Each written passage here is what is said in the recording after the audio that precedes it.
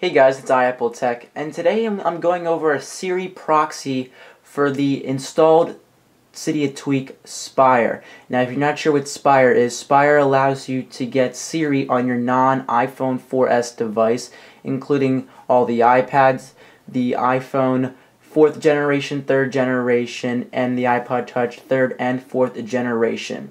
Now, this company is called iP4Siri. Do not get them confused with the other company called i4Siri, which uses Google's API.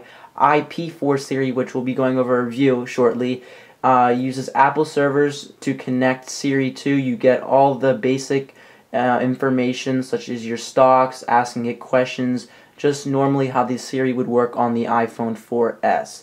So right here, let's just do a quick demo that is showing you that it does work on my iPad 2 and my iPhone 4. You notice it is an iPhone 4 because it does not have the antenna breaks in the top of the iPhone. So let's do the iPad 2 first. Hi. Hello there. So you can see it works right there. We'll go ahead and ask it a few questions just to show you that it does work. What time is it? The time is 4:11 p.m. Now you do notice this does work with the plugins of time, weather, and the stocks. Once you do download a little Cydia tweak that we'll be going over later. So it does work for all those applications. Hi. Hello. So there you go. It works perfectly fine. I'll ask you the same question. What time is it? It's 4:12 p.m. Now, in order for iP4Siri to work on either your iPad or your iPhone, you will have to be jailbroken and you will have to download Spire, which is the Siri alternative on both devices. If you're running the iPad 2, it's a little bit more difficult to do. You can always watch my tutorial on how to download it for the iPad, or you can add the iHacks repo right there into your device, and you can download Spire for iPad or the iPad 2. That will install it for you.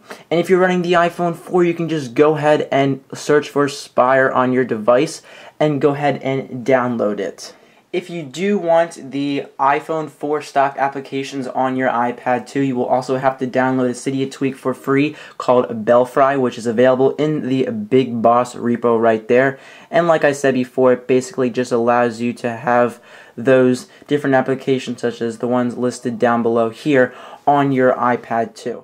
So this is iP4Siri's website, and they specialize on getting Siri on your non-iPhone 4S device.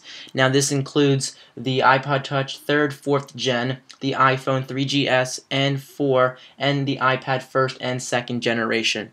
Right now they have two featured products. One is a 1-year subscription for $20, and the other is a lifetime subscription for $35. Now each of these subscriptions is for one device only and is non-transferable.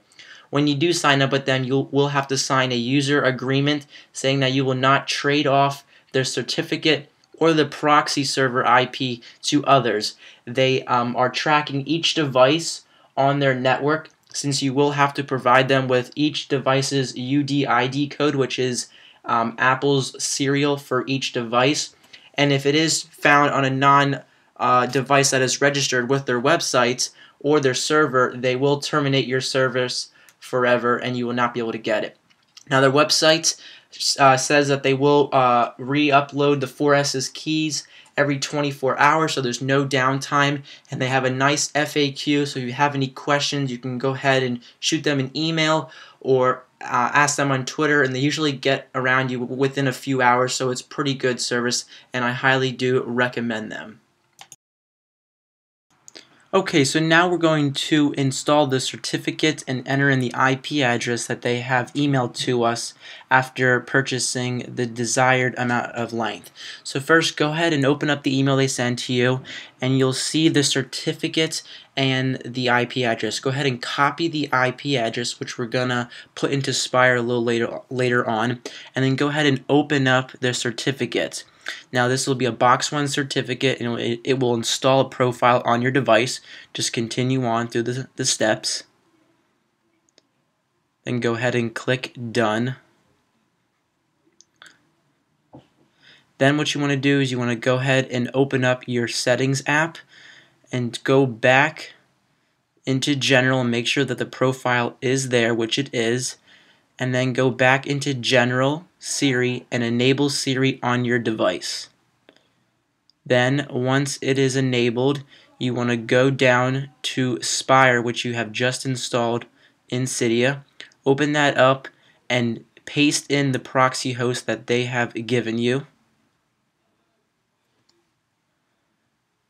And then once pasted, let's go ahead and test it out a little later on.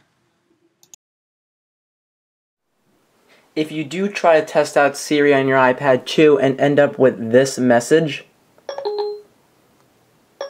I'm really sorry about this, but I can't take any requests right now. Please try again in a little while.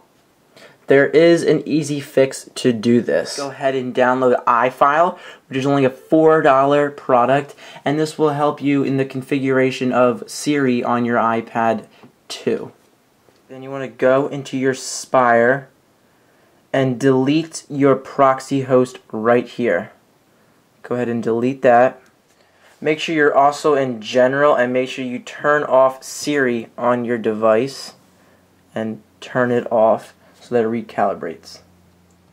Then go into your iFile and make sure you're under the VAR Mobile Library Preferences.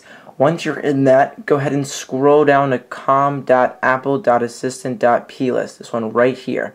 You want to go ahead and click Edit at the top and go ahead and delete that by clicking the delete. And you want to move file to trash.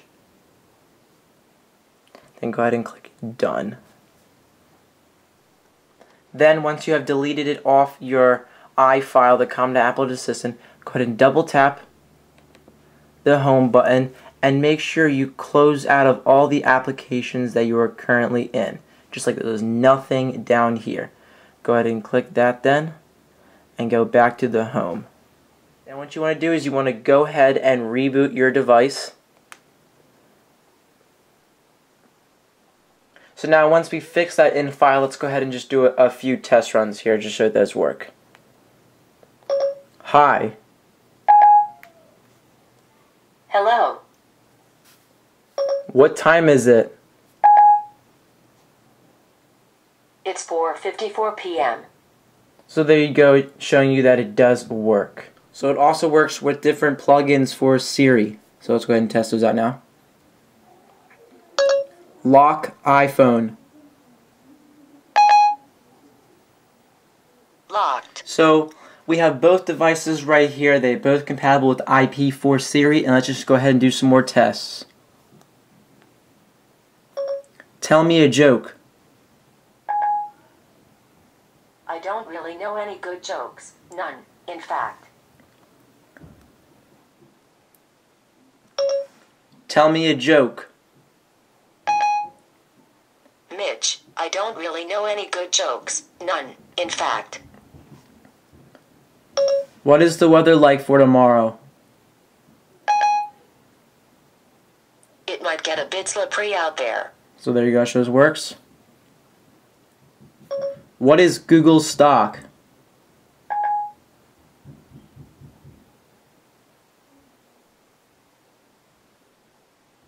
Google closed down somewhat today.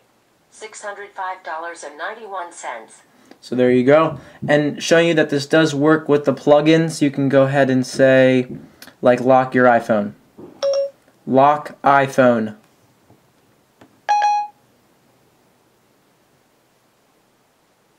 So there, go ahead and shut off my iPhone or lock my iPhone.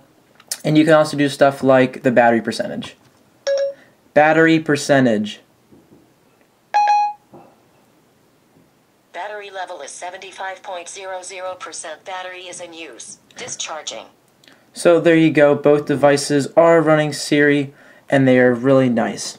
So if you guys do want Siri on your device, cannot make the Siri proxy for yourself, I do recommend iP4Siri. They have great communication, good people to talk with. Their service is fast, and it works for all the devices: iPod Touch, iPhone, and the iPad. So if you guys do like these videos, don't forget to give them a like up. Leave your comments in the comment section below, and don't forget to subscribe to stay updated. Thanks, guys.